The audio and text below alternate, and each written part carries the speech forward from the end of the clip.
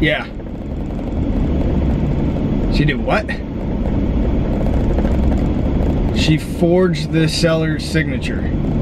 In this video, I'm going to give you 10 reasons why you shouldn't get your real estate license. What's up, everybody? Steve with Steve Invests. Since 2002, I've had my real estate license, and since 2006, I've been a broker and owner of a real estate firm here in Southwest Florida. I've worked with thousands of real estate agents, and I've seen a ton of successes and a ton of failures. So let's dive into the 10 reasons why you should not get a real estate license. Number one, the odds are against you. It's estimated that 87% of real estate agents fail. They fail out of the business, and it's estimated they fail within the first 6 months of being in business. Number two is the lack of self-discipline. Look, this industry is demanding that you stick to a schedule. It's demanding that you do repetitive things on a regular basis to ensure that your business grows and thrives. It's the discipline that you need to prospect on a regular basis, to market on a regular basis, and to reach out to so many people on a regular basis. Number three, the ups and the downs. There are so many times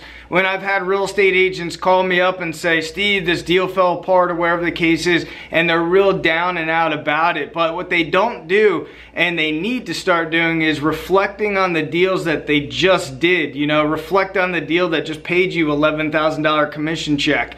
So a lot of people don't really reflect on the successes. They just look on the immediate failures that they've had. Number four, no consistent paycheck. Look, when I was in college, I was working for Red Bull, and I had a nice job getting a consistent paycheck every 2 weeks, and it was comfortable. I really enjoyed that, but I decided to take the risk of going full-time into real estate, and then I realized quickly it was all on me. It was what I was gonna do on a regular basis to basically feed myself.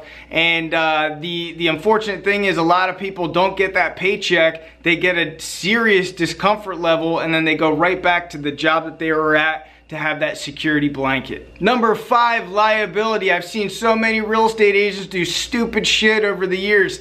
Per that clip right in the beginning, that was a real situation. Yes, you've heard it. A real estate agent didn't have power of attorney to sign on the behalf of a seller, and they signed and initialed certain terms on the seller's behalf. Unfortunately, many times they need the money from that deal, so they'll do whatever it takes to make that transaction happen, whether or not it's good for their clients. Number six, too emotional. Many times real estate agents, frankly, are just too emotional. They're too emotional within the transaction, and they can't really put that aside to basically transact that real estate deal. So it's either they're too emotional or their egos are out of control. And many times, and I've seen it hundreds of times, that the real estate agent and their emotions take over and ultimately kill the real estate transaction. Number seven, part-time without a plan. I've interviewed a lot of real estate agents over the years, and I can tell you, I asked them, why do they get their real estate license? And I usually hear two common themes. The number one theme is they love looking at houses.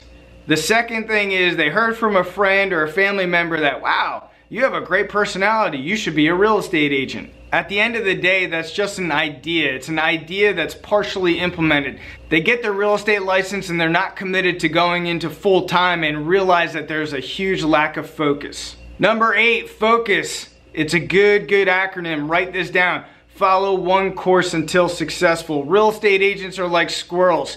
They see a niche market, they're gonna jump on it. They see another niche market, they're gonna jump on it. There are many niche markets in the real estate industry, and they just get sidetracked because they get an email from some sort of marketing company that is gonna make them the best real estate agent in this type of niche. Now, I'm not saying it's bad for real estate agents to try out different niches, but unfortunately the masses will never focus in and stick to one niche. Number nine, learning curve. Look, at the end of the day, any industry is gonna have a learning curve. Any job is gonna have its own learning curve. Real estate at the end of the day is a simple business. But what a lot of real estate agents don't understand when they're getting their real estate license, or once they've received their real estate license, is this is sales.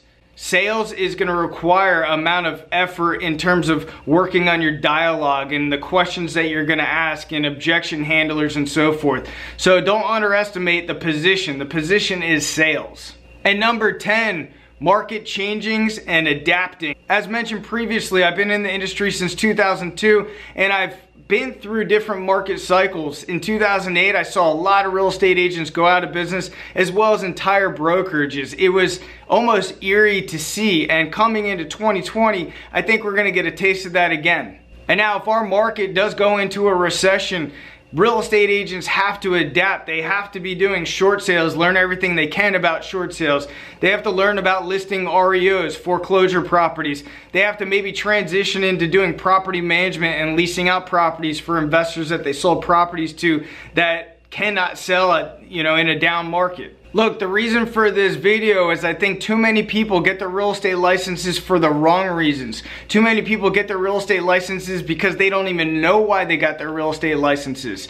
The reason for this video is I want you, if you are contemplating on getting your real estate license, to really go back through these 10 steps and figure out how you're gonna combat those items that really push people out of the business. You can be a success in the real estate industry, but you have to have a plan. You have to have focus. You have to work the industry correctly. If you gotten value out of this video, I got a playlist for you guys. I'll put the link down below. I appreciate you watching. Thanks a lot.